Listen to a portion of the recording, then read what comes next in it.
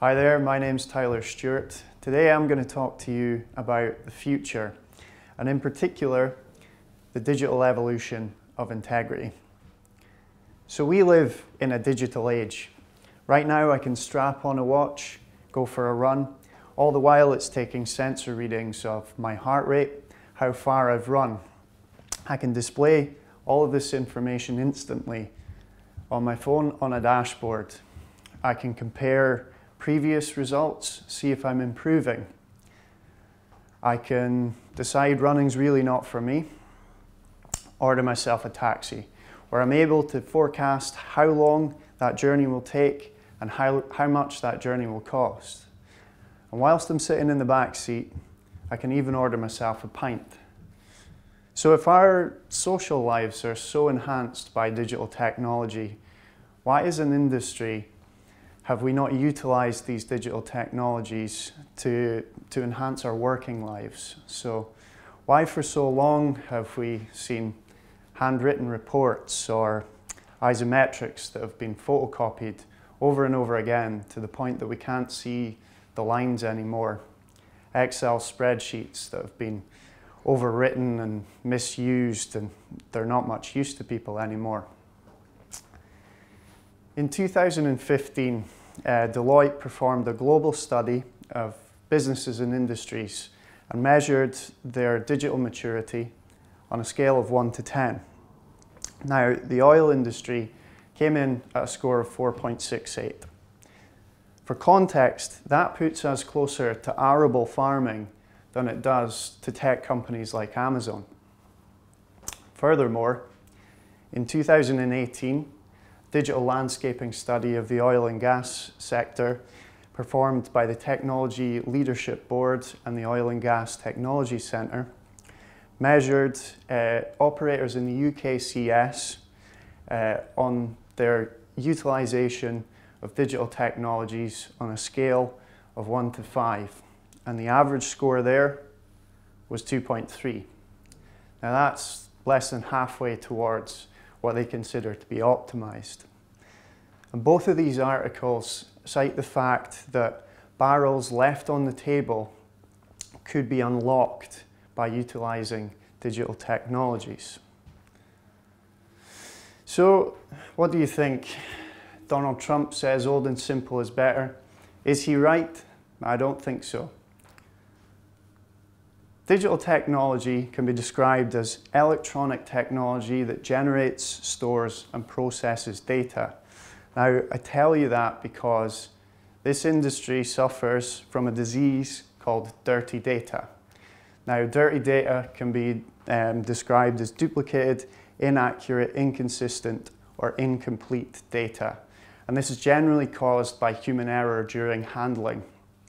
Now, this is a problem because in recent articles published by Oil and Gas Journal and Inspectioneering Journal, they claim that around about 75% of industrial companies can attribute over 40% of their maintenance errors to dirty data. And these are maintenance errors that can cause unplanned shutdowns, LTIs, and even fatalities.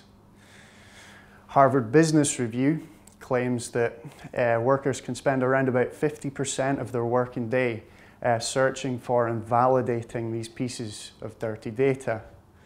And lastly, McKinsey Energy Insights claim that utilization of digital technologies can be worth around about $11 per barrel. And that's not just from cleaning up dirty data, that's utilizing it to make better forecasts and better predictions. So the incentives really are there. Now, something that's cited regularly as a barrier to the utilization of these technologies is the lack of awareness of what the jargon means or what technologies are available or applicable to you. So this made me think and put together, what does digital evolution look like to integrity? So I came up with something I'm calling the circle of bytes, and it's my idea of how we can take our data into the modern age. So I'll take you through this step by step. Step 1, digitize. Now, digitalization is simply taking analog data and inputting it into electronic or digital format. So if I'm to view some corrosion on a piece of pipework, type that information into a computer, that's digitizing it. Now, we are getting better at this in the oil and gas industry, from inspection drones to inspection tablets, new techniques like 3D scanning and digital radiography, autonomous inspection robots, and subsea inspection snakes as well. What these all have in common is the fact that they're able to create electronic or digital data at source. That's important because it reduces the amount of human handling, so reduces the risk of dirty data, and it also means that the data is available to those who need it quicker. So step 2, digitalize. So this is taking our workflow or work processes, putting that into digital or electronic format. So if we were to take our standard integrity workflow of having the integrity management cycle, having an RBA that drives us to plan, prepare work packs, go out and inspect, report on that, review, analyze, and maybe raise some anomalies or correctives, and then feed that back into the RBA. What you can note here is that there's potential for a large amount of data sets to be kept by a large amount of people. And these can be duplicate pieces of data that are out of date, they're not consistent, they're not kept in a consistent manner, and also the way the data flows around that process can be done in an inconsistent manner as well. So maybe you could pass a sheet of paper over the desk, or you could send an email, or something gets stored in a folder. There's a large potential there for things to fall through the gaps. So what we want to do is we want to take away these large separate sources of data and collect that into a single cloud-based database, which is essentially just a large spreadsheet that's kept on an external server that you can access via the internet through software. So then what we do is we mirror our work process in software form, and this allows us to achieve consistency in the way the data is uploaded and downloaded from the database, and it also allows us to achieve consistency in the way that the tasks are progressed around that workflow. And because you have that one clean set of data, allows us to semi-automate processes like creating work packs and creating reports as well. So it really creates large efficiency gains.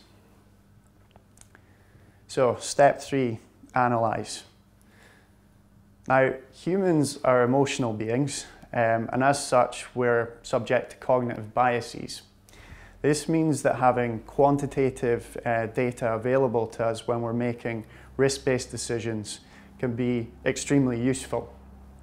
So, as I'd said, we have our clean, consistent set of data. That makes it easier for us to identify trends, patterns, and use methods like regression analysis, Monte Carlo analysis to give us better predictions and forecasts so that we're able to plan better. Step 4, robotize. Here I'm talking about artificial intelligence, which isn't necessarily sort of killer robots with Austrian accents. Artificial intelligence is more ingrained in everyday life than probably most of us realize. So from Facebook's facial recognition to Amazon's voice recognition, and even Netflix's movie recommendations, these all use a subset of artificial intelligence called deep learning, which essentially allows the computer or the robot to learn patterns, identify patterns from large sets of data, and make recommendations without human involvement. So there's potential here for from these large data sets that we collect, we're able to get recommendations on when's the optimum time to paint, where should we be painting, what should we be inspecting or changing out. The technologies also used in automated vehicles like drones, the subsea snakes, cars and planes even, where these things are able to learn from their environment and react accordingly to that, the information that's input. And also the facial recognition technology is now starting to be used by drones to identify, screen for defects, basically. So it's unfortunately not all plain sailing with artificial intelligence, however. This little machine here is called a Roomba, and it's essentially just a little robotic hoover. It sits on a charging pad, and on set intervals it scuttles about your house and hoovers up for you. It's fantastic. So what allows it to do this is it has a little sensor that basically allows it to pick up vectors. It checks in its database to identify those vectors as shapes, and then it uses that to avoid bumping into chairs and tables. And it eventually finds the most efficient way of cleaning your house autonomously. And that's great until it comes across a shape that's not in its database, which a man called Jesse Newton discovered when he woke up one morning and found that his dog had left a present the night before, which the Roomba had not identified as a shape. And you can probably guess the rest.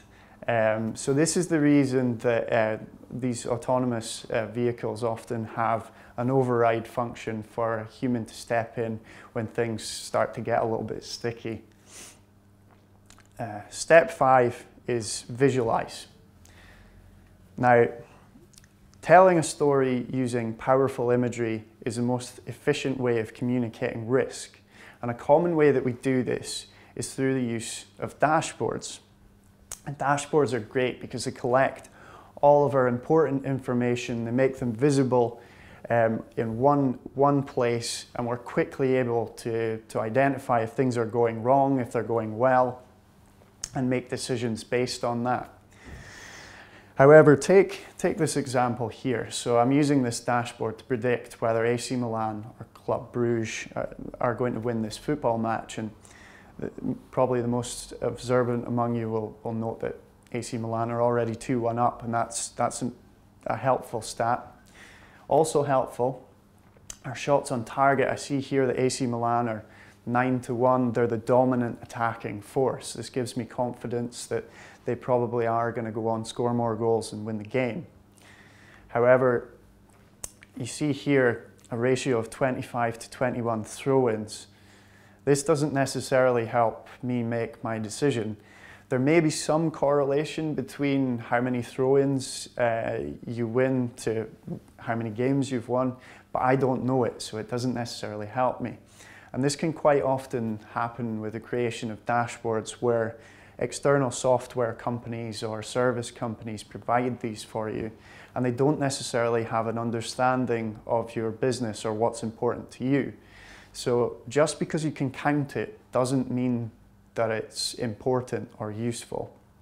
So you should be able to look at a dashboard and immediately identify where those values are coming from.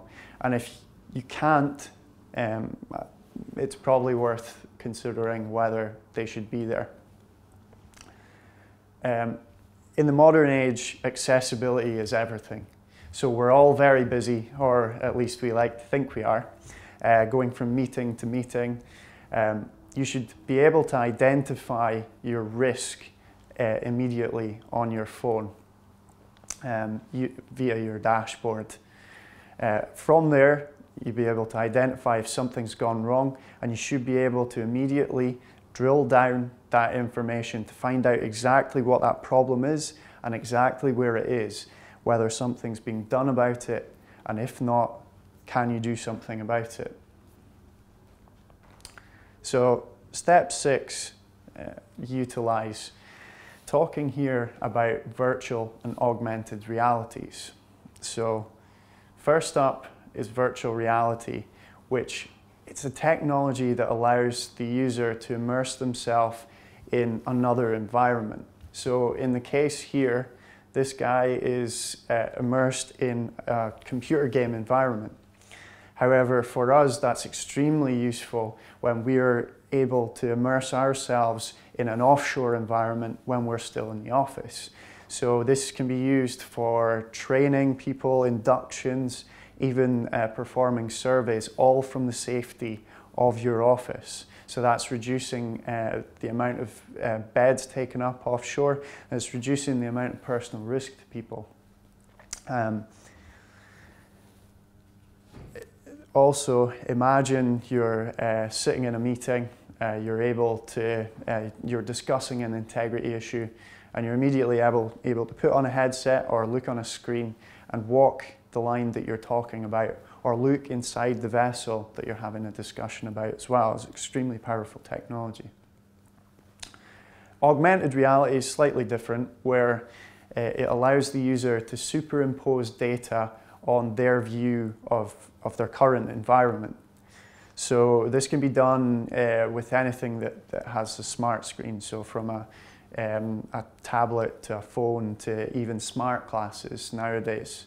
So in this example here, we're looking about at pipework surrounding us, and we're able to put notes or superimpose data on different sections so that the next person that comes along is able to identify the remarks that I have made. And this can be really useful when you're, say, monitoring a defect. You're able to superimpose the inspection results on that piece of pipework, vessel, structure. You're able to immediately identify where internal corrosion is. It can be really useful and really powerful. So this by no means covers the full extent of technology that's out there that's available. But I do believe that these 6 steps really will help us take our data into the modern age. And I think it'll give us the following. So it gives us instant and clean data, efficient work processes, accurate and automated predictions, reduced maintenance costs, failures will be reduced, your risk will be reduced, and because of that, you're going to have a happier workforce. So if you're feeling a little bit outdated, overwhelmed with the amount of technology that's coming our way, I'd say to you, don't worry, because just recently this man, Japan's cybersecurity minister, admitted to having never used a computer. So in comparison to him, I think we can agree that we're all overqualified. So I'd like to thank you for listening, and have a good day. Cheerio.